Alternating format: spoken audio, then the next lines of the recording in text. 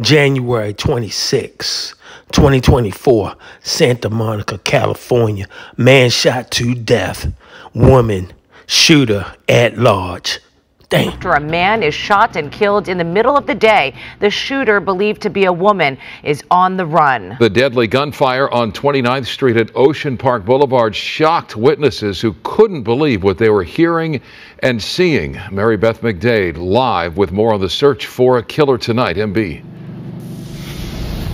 Yes, and Mike and Cher, I can tell you it really did rock this neighborhood today, and police have spent much of it right here at the scene. They're collecting evidence and security video and questioning witnesses. Now, they did confirm for us that they are looking for a female suspect, and the witnesses that we spoke to tell us that they saw a woman in a dark hoodie running south down across Ocean Park Boulevard into a business area over there. My buddy Michael, I was bringing him some Starbucks, and then that shot went off. Several people in this Santa Monica neighborhood heard a loud gunshot ring out around 10:30 Thursday morning on 29th Street near Ocean Park Boulevard. They tell us they then saw a man badly bleeding inside this black Mustang. We only saw when the guy was like leaning like this with blood hanging out and all over the floor and the car's side of the door and all.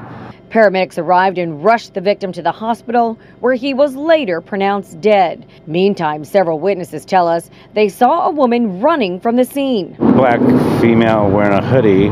What color hoodie? Dark. Dark. And ran south into the business park. And I just don't know. And the helicopters were here. Like, I just don't know how she would have gotten away. Police have confirmed for us that they are looking for a female suspect, but won't reveal any further details at this time. I've been here like 22 years, and nothing's ever happened like this. Investigators spent several hours in this area, not far from the Santa Monica airport, combing for clues, while many, still in shock, left trying to deal with what they witnessed. We were freaking out at that point. Like we were literally just like running back to work. We're like panicking, and nobody expects Santa Monica to have this happening. You know, it's such a safe neighborhood.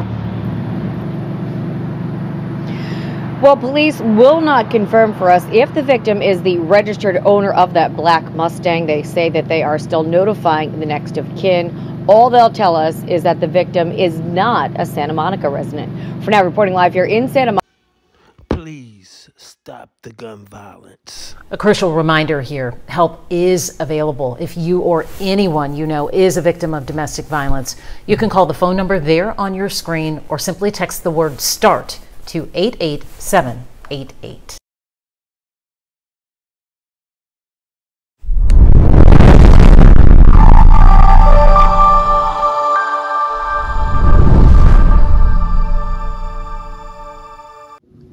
Thanks for watching. We appreciate you. Please subscribe.